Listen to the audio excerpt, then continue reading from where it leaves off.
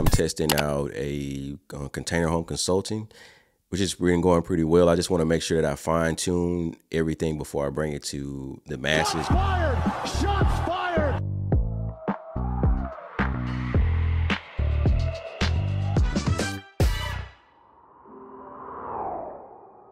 Welcome to Nomadically Speaking. We doing things a little bit different on this episode. So the premise from behind this episode is I'm going to be answering basic questions about shipping containers. So a friend of mine is building his first container home, and I'm working with him on it, and he had just an entire list of different questions to ask me, and I broke it down to him, and I did a lot of that. And I said, you know what, this will be a great video, be another free resource if you're looking to build a container home. So we're going to be using my phone. So a little bit different, like I said, in this video, a little bit more of a freestyle. And yeah, let's just get into the first. Oh, before I get into the questions, let me say this. With that friend and a few other people, I'm testing out a container home consulting, which has been going pretty well. I just want to make sure that I fine tune everything before I bring it to the masses or bring it to my channel, to make sure that I'm offering exactly what's needed, to make sure I troubleshoot some of the issues that I run into. And like I said, we'll do container home consulting. We'll offer project management. We'll offer layout consulting. We'll just basically give you an entire be an entire resource for your container home project. So stay tuned for that. I'm thinking, this YouTube journey has been very interesting because it's actually taking quite longer, and it takes a lot more work than I initially thought. And I love it, but as I guess the first job for me is to be able to grow this channel, and then afterwards we'll work on bringing the consulting to you guys. Got about 3 clients right now, a 4th on the way, and hopefully by sometime middle of next year I'll be able to take on some more clients. All right, so let's get right to the first question, which will be coming off of my phone, which is so professional. Let's see.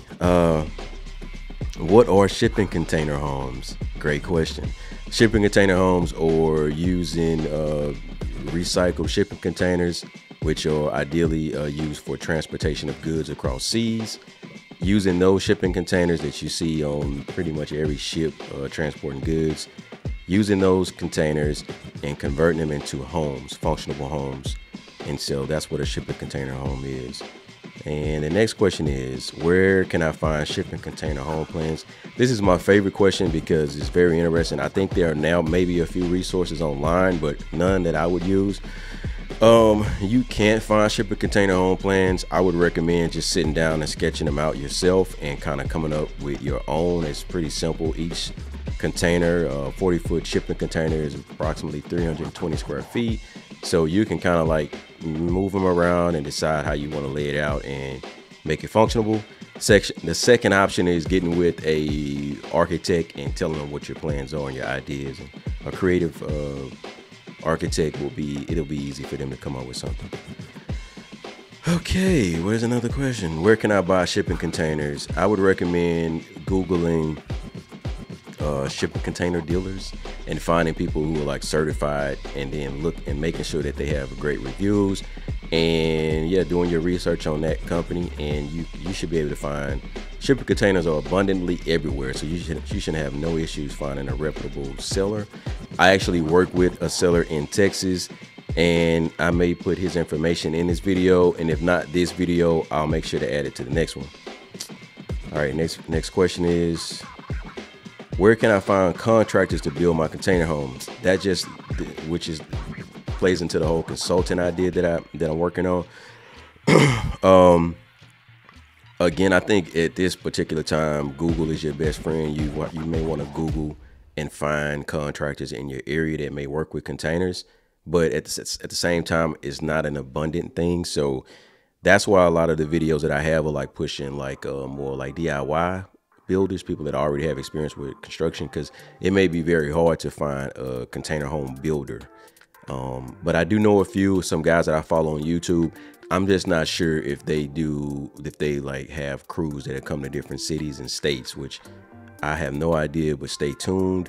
I recommend, like I said, doing just a blanket Google search to seeing if anybody has has experience in your area, and then just making sure you get references on them.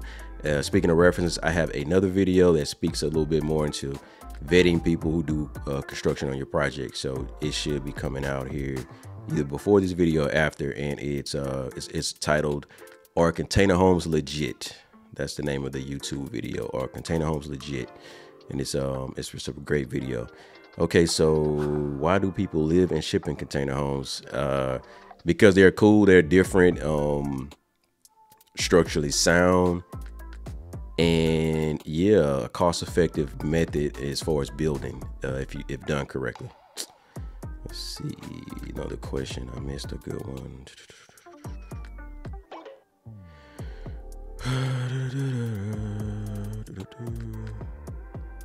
Oh, how long would my shipping container home last? As long as a conventional construction. I guess the main thing is just making sure that you build your container home appropriately. If you can get past that, if you can get that part done, then your home will last longer than you will. So yeah, container homes are pretty good. It's eco-friendly, strong, durable steel structures. And another tidbit, just something to think about, a container home is just when you think of a container home, you just remove all of the extras and just think about it like this. When you build a conventional home, you use wood frame. It's basically a wood frame home, a wood frame building. But with container homes, instead of doing a conventional wood frame construction, you just use a container. And then you build out the inside of the container just like you would any other home. So it's really not that much of a difference in that regard. So that's a little tidbit I'll add. All right, what else we got? Let's see. But yeah, I think that was. How can you build your own shipping container home? By just again, created another video that explains it, and I have a few different resources. So if you follow my channel, go check out some of the videos where I basically speak to that. But if I was building a container home and I had no experience, I would find a contractor who is just a regular general contractor who does home construction, and then I would hire a civil engineer or structural engineer and an architect, and those three people would be my dream team. And I would basically confer to them, consult with them, and to get my project completed.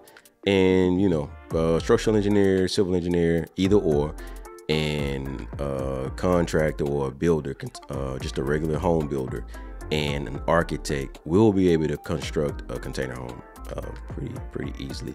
Now, at the same time, there are challenges you're going to run into that nobody will be able to prepare you for unless they've done a container home. That's again another reason why I'm doing a consultant. And I'm not trying to do the shameless plug thing, because I hate watching videos and people like trying to sell me something. But to be honest with you, the resources are very limited when it comes to container homes. And even when I started my journey years ago, when I would look up, when I would find resources, it was really like cut and paste. Like, it didn't explain it. It was like, oh, in order to build a container home, you blah blah blah. It wasn't speaking to me, and it really wasn't like authentically like somebody that actually did container home construction. It was like theory as opposed to actual construction.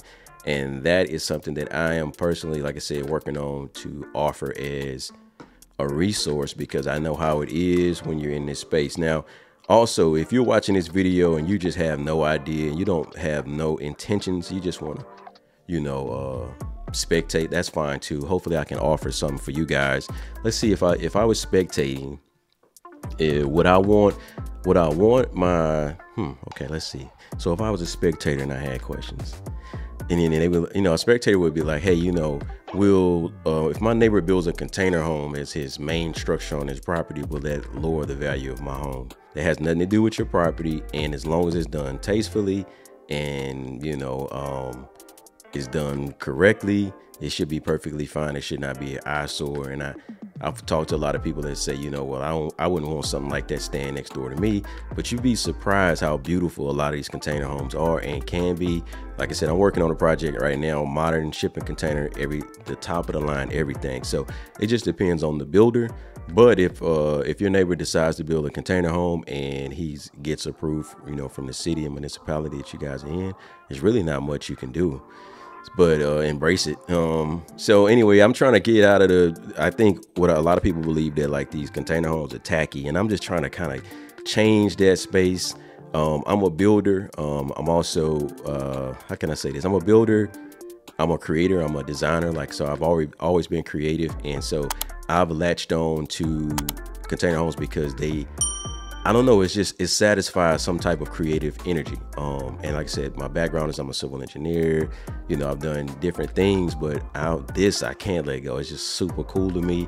And really, I think essentially what I'll probably head into is more like a tiny home space and kind of like fine tuning construction methods for tiny homes, essentially, because we're kind of like the way the economy is going and the things that are happening, you know, just want to offer some resources for people that are looking to save, but would also like to own a home. And so that's what we are going to offer.